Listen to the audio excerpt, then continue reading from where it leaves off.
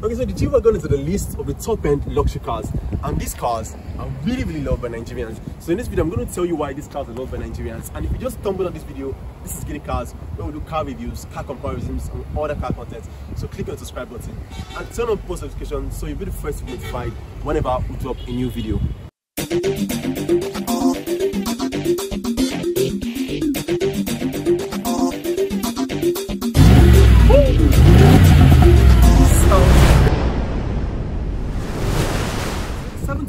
The Gwagon was actually built to be a military vehicle.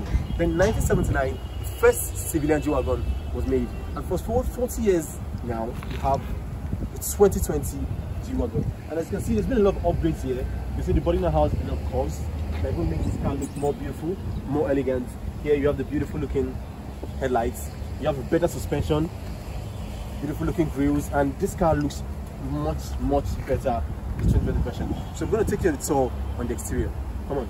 Okay, so this car has 22-inch alloy rims, and you can see how huge the tires are. And here you have a 9.5-inch ground clearance. You see, so much.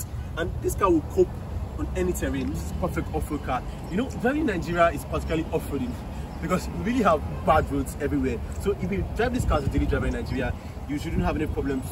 You cope on any terrain, you come up on any terrain without a single scratch, even in Ikorodu. Right here at the back, we have upgraded tail lights, as you can see. And the position of the camera isn't here anymore. Instead, they brought it down here.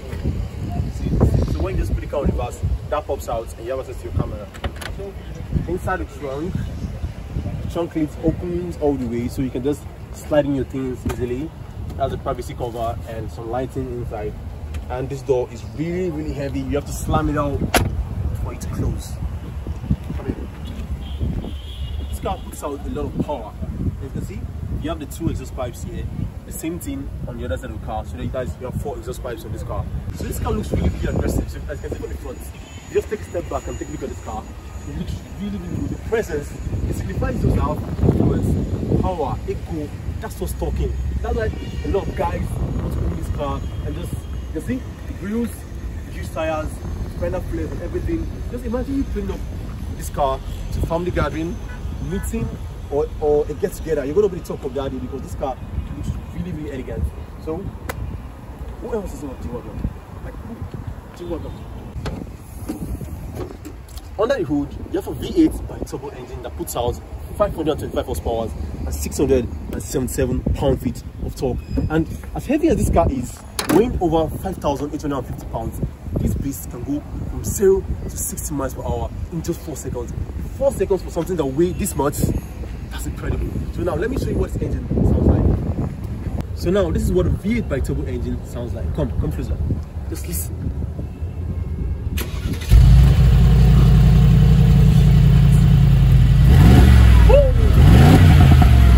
Sounds incredible. Now let me take you to the back. Let me show you how the reverse camera works. The one I'm talking about.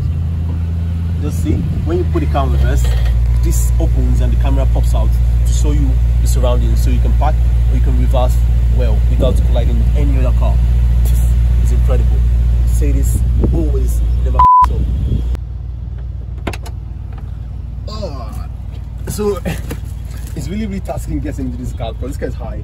So at the back here you have seats that will comfortably sit 3 people because there's no transmission lock here at all. Then I am like 5'11". I'm not up to 6 feet yet, so and I have enough headroom. So someone above 6 feet will sit comfortably here with enough headroom.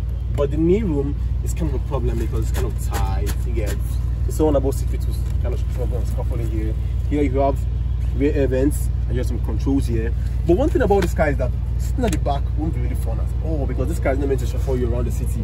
You're meant to drive this car to know how it feels like. And that is why Mercedes puts most of the fun items in the front, which I'm going to show you now. So now, let's go to the front. Okay, so getting into this car at the front, pay attention to this. When I lock the door, you hear this click sound that Mercedes has retained even with all the upgrades they've made to this car. And look, listen, just listen to this.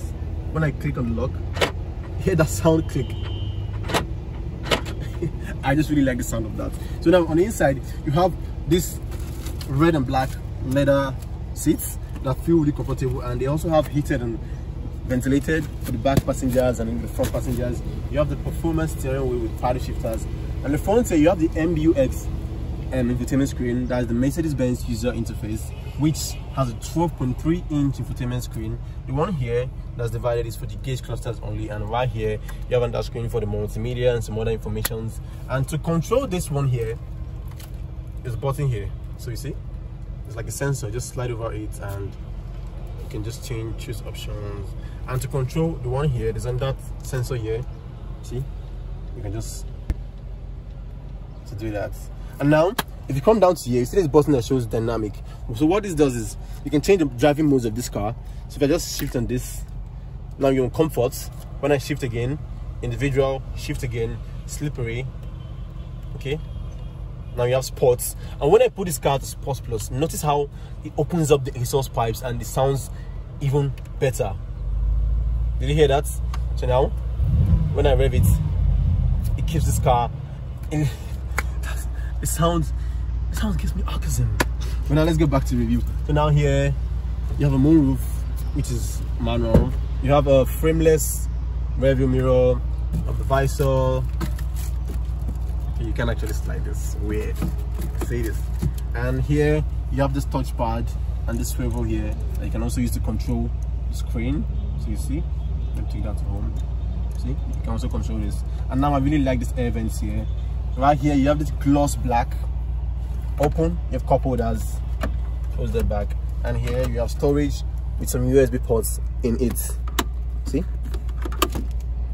so you can close them individually. And there are a lot of buttons here. This is to open your exhaust, and here you have camera, you have low range, you have traction, and you can stiffen the suspensions with just the click of one button here. Depends on where the terrain you're on. So this car feels really good. I like everything about this car, even with this black coating everywhere and bomb-master sound system. Yes, I forgot to mention that the sound system in this car sounds really premium, and as you can see, everything on the car also feels premium. There's no cheap plastic. Everything here feels good. So when you're actually spending a lot of money in this car, you know you're spending your money for a good thing. So in general, I'll call this car the boss of the road, because in terms of performance and everything, this car is just really good, 100%. And now you know why Nigerians really like Gwagon, Nigerians like me, because I really love this Gwagon. So a very big thank you to Mayfair Autos for allowing us to review this car today. And so guys, go follow us on Instagram. There's a link down below. Click on the link and you go follow us on Instagram for you to get more car related content on Instagram. Click on the subscribe button. I need it, so go click on the subscribe button and click on the bell notification button so you don't miss any of our new videos when you post one. See you next week.